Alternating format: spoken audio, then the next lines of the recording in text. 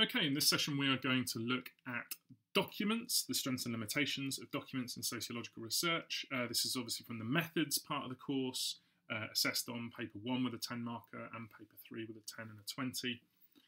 Let's get right to it. So, what do we mean by documents? Well, there are two types of documents. We mean public and personal. So let's have a look at public documents first.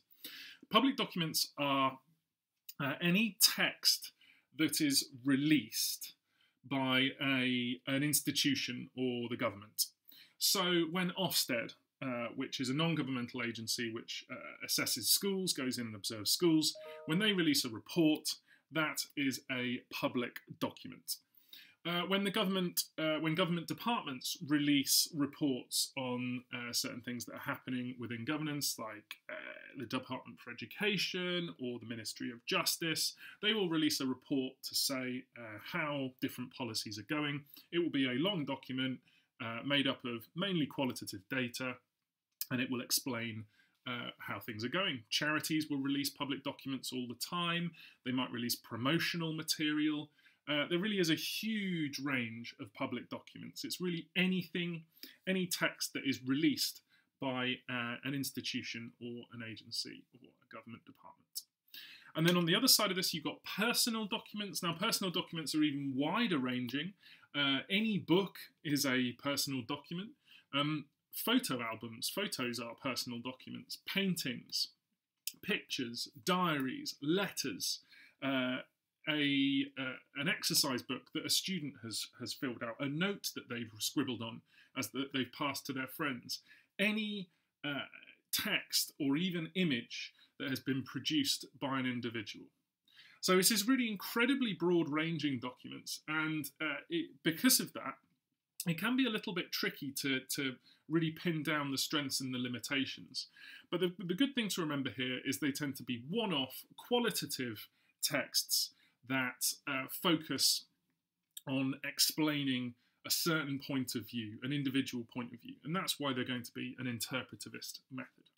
So let's have a look at the practical strengths to start us off. Remember here that practical is about whether you can do the research, whether you can do it quickly or easily, or whether it's expensive, whether you can do the research at all. So documents might actually be the only way to gain information about certain groups.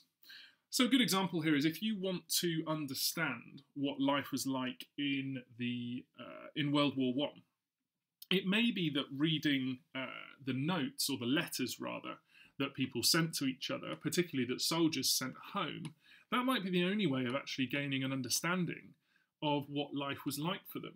And this links very much to our second practical benefit, which is that documents can be the only way that we can study the past. So by looking at paintings, letters, by looking at diary entries, we're able to go back in time and discover what social meanings were like for individuals in the past. We can read material written by kings and queens, we can read material written 200, 300, 400 years ago, even 1,000 years ago, and it can help us to understand what society was like a long time ago.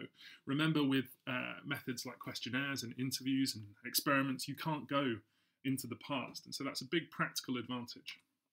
You can also compare past and present experiences. So by looking at letters sent by soldiers during the First World War home, you can then look at letters sent home or emails sent home by soldiers in the current wars and see how they compare.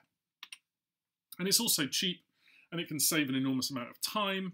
Cheap because they tend to just be available and free, particularly public documents. It's a simple Google search and you can find things like an Ofsted report, and it's freely available.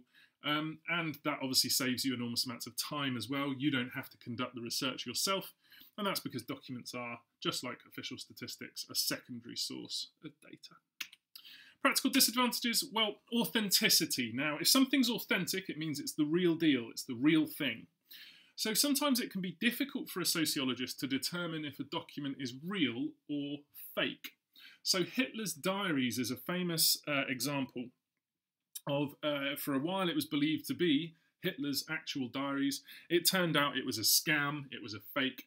And so, practically speaking, it can be hard to know whether we've got a fake or not, whether we've got a hoax or not. And that's called authenticity. If something is authentic, then it is the real thing. If it is inauthentic, then it is a fake, like Hitler's diaries. It can be difficult to understand the source, and this is particularly if it's in a different dialect or language. It can be hard for us as sociologists to actually access the meaning or access that data in the first place. It might be difficult to understand what a painting is about, and that just means it's hard to study it. Okay, ethical advantages. Well, because it's a secondary source of data, it's already been collected, so there's no harm involved at all. We're not hurting anybody. For public documents, they've already been released deliberately for people like us to read.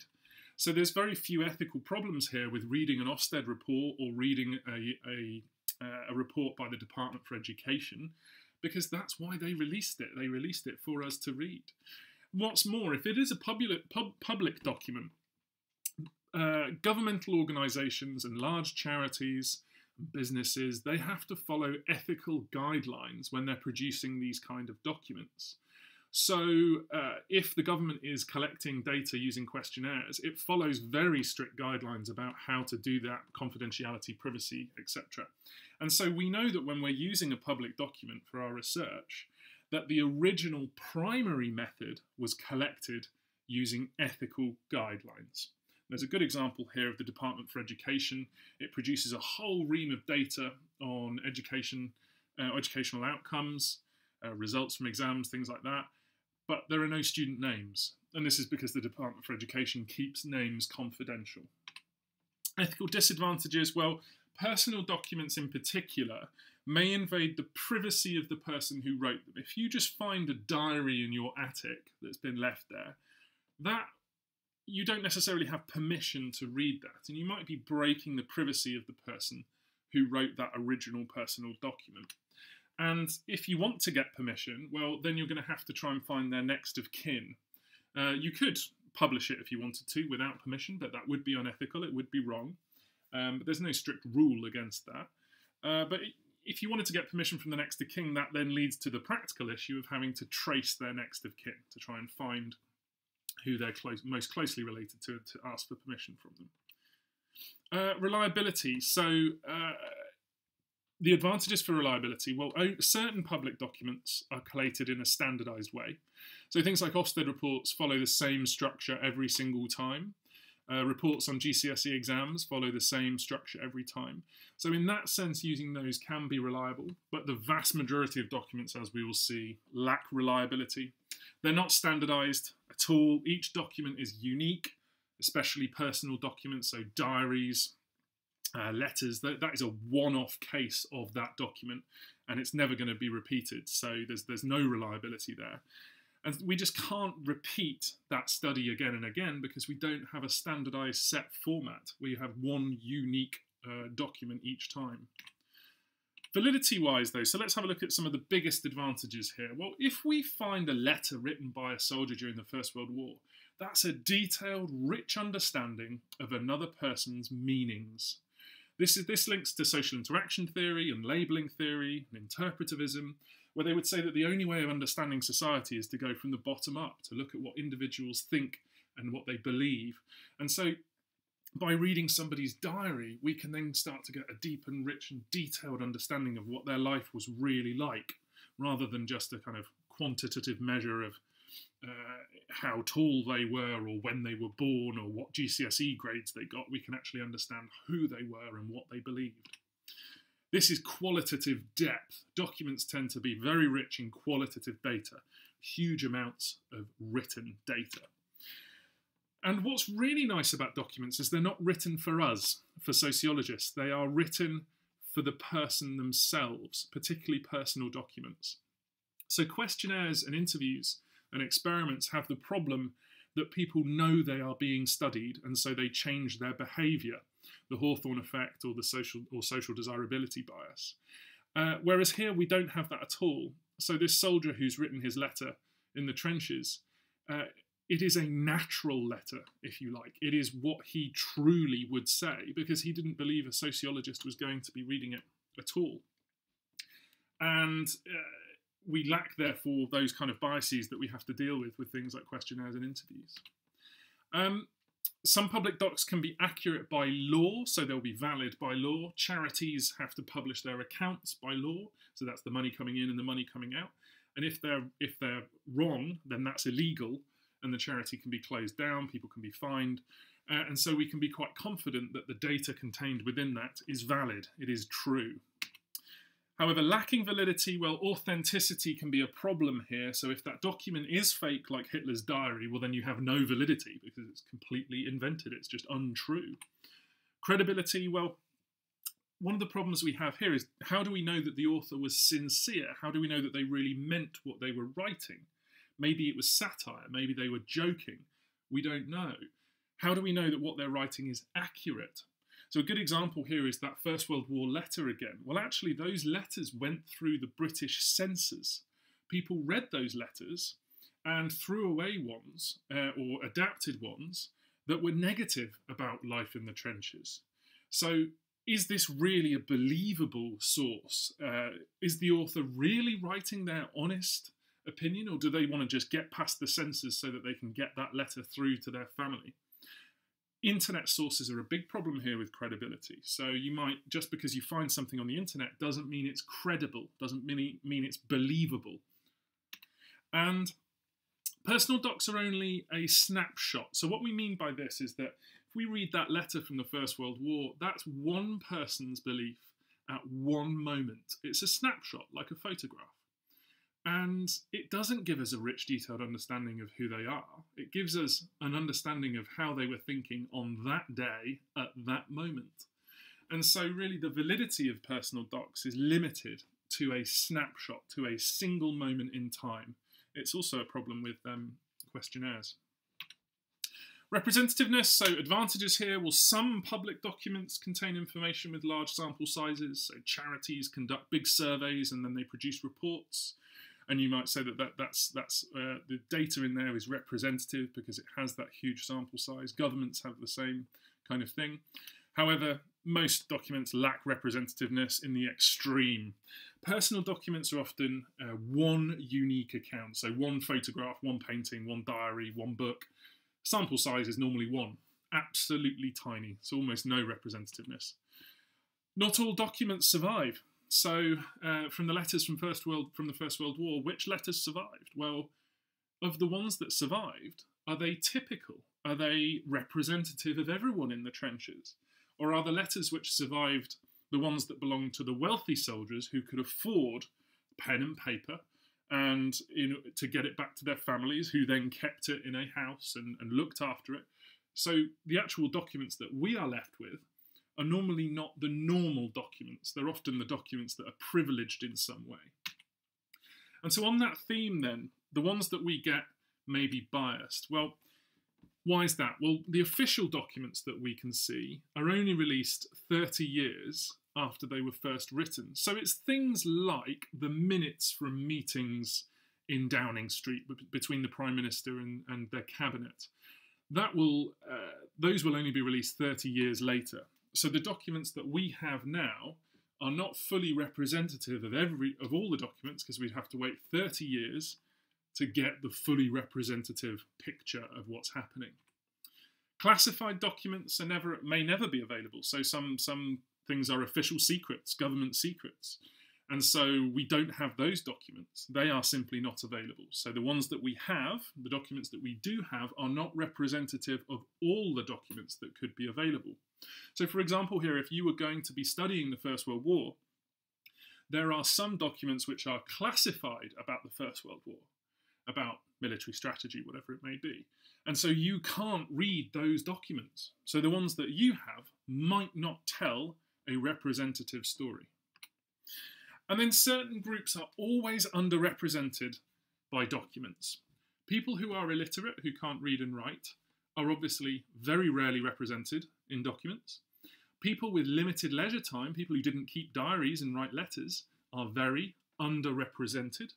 So we're building a picture here of actually documents, particularly personal documents, underrepresent the working class and people who lack education, because it tends to be the middle class who have good education and have leisure time who are the ones who are writing diaries, writing books, etc., writing letters. A good example here from the First World War is we've got lots of that poetry, don't we?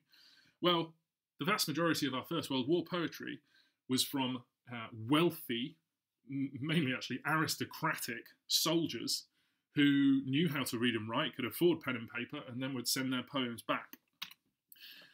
Okay, so that's the basic done for public and personal documents. There's one, rather unusually here, there's something that we can do with documents that allows us to turn qualitative data in that document into quantitative data. We can turn words into numbers. So just follow the steps as we go down the page here.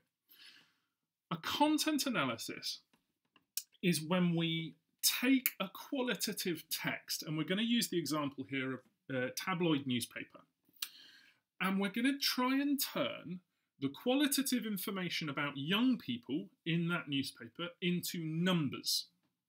How do we do that? Well, we'll show you. First of all, we've got a hypothesis, negative language about young people in tabloid newspapers. So we're going to hypothesize that when we look at the tabloid newspapers, that the language that they use about young people is going to be negative. Okay, let's do step 2. So let's decide on categories. Well, we're going to have negative adjectives that we're going to look for, negative nouns and negative verbs, and we're going to write a big list of all of these negative words. We're then going to count the number of times that those words are used next to young people. And our final step is quantitative data. So 33% of the adjectives used for young people are negative, or 33% of the verbs used are negative, whatever it might be. And so by doing a content analysis, we've turned words, just newspaper articles, into numbers using a content analysis. Strengths of content analysis, well, they're cheap, easy to source the data, buy a newspaper, buy a book. No real concerns, it's a secondary source for ethical, and it obviously is more reliable because you're going to then be able to repeat this with multiple different texts, multiple newspapers, multiple books, whatever it might be. You can do content analyses for textbooks. And you're going to have a larger sample size because you're going to be able to use multiple texts or multiple newspapers. However, it can take a long time to carry out this kind of content analysis. There are no real concerns here ethically, as I said, so it's just to point that out that you haven't really got any negatives for ethical. But it does, as soon as you turn words into numbers, you then lose meaning. So we just said 33% of adjectives used for young people negative. Okay, why? What kind of words? Why is that important? In what context? All of that meaning is lost as soon as you just use a number. So the interpretivist would say a content analysis is just failing to deal with the actual meanings involved. So are documents positivist or interpretivist? Well, they are favoured by interpretivists. They provide that qualitative data that interpretivists want. And this is because and the reason why interpretivists love them is because they tend to give us detail about social actors and their meanings, about people and what they believe in life. However, the positivists can solve this problem because they obviously don't like looking at that. They like looking at sociology in terms of science and a macro top-down approach. They can do a content analysis to create quantitative data. Exam questions, paper 1, paper 3. So paper 1 and paper 3 both have a 10 marker where this could come up. Outline and explain 2 limitations when using personal documents in sociological research. They will probably ask you to be specific between personal and public. They're unlikely to just give you documents in the 10 marker, although they could. 2 limitations, well, you could take your pick here really. Probably want to go for practical and theoretical, particularly validity. And then evaluate the use of different types of documents when conducting sociological research for a 20 marker. That's where you'd include just about everything in this presentation. Hopefully that was helpful.